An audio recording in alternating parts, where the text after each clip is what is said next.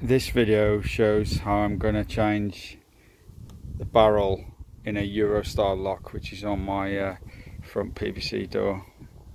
You don't need to pay expensive call out fees for a locksmith. These are the only tools that you need. Okay, first thing I'm going to do is put a key in the lock and it's in the open position. Okay, open the door. You see where the lock is? Underneath that here is the locator screw which keeps this lock barrel mechanism in, and I'm going to unscrew that.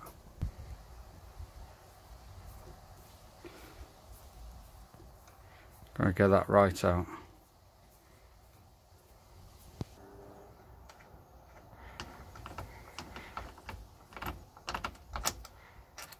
There we are. And now that will allow the barrel to slide. It should do. There we are. Once I've got the key located. There we go. And now we're out. Reason I had a bit of trouble getting this out is, as you see, as you turn the key, this moves and you need to line it up. So that was just slightly out of line, and it's at a bit of an angle, the key, to get it straight. So now I've got my lock out, I can measure what type of lock barrel I need to replace this one with. I'm guessing, looking at these pins underneath, that this is what they call a 5-pin lock. Don't lose this bolt whatever you do, because it's easy to use this one to put your lock and secure it back in. The next job is measuring this lock to work out what sort of lock I need.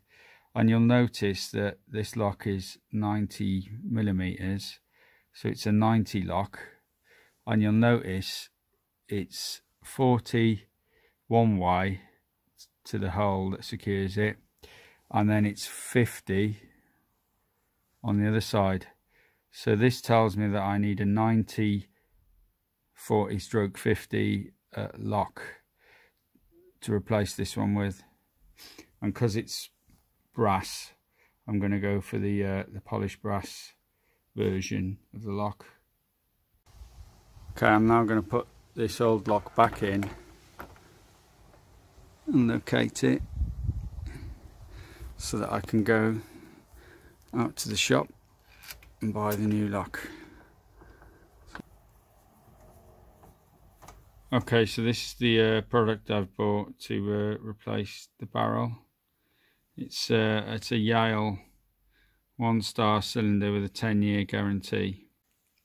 Okay, here it is. It comes with 3 keys, and it's actually came with 2 bolts as well. If they don't fit the exact sort of length, I'll just use the old one. This one looks like it's 6-pin instead of 5-pin, which I'm guessing is better. Okay, this bolt underneath is the old bolt, which you can see is longer than the other bolt, which is the longest bolt that came with that lock.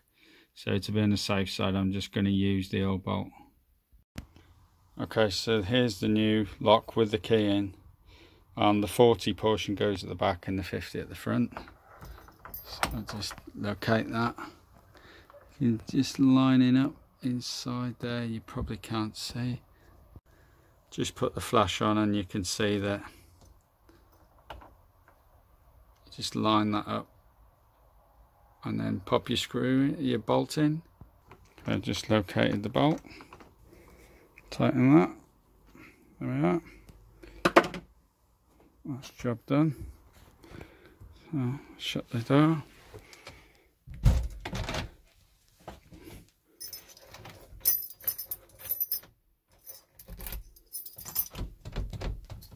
Job's a good one, locked.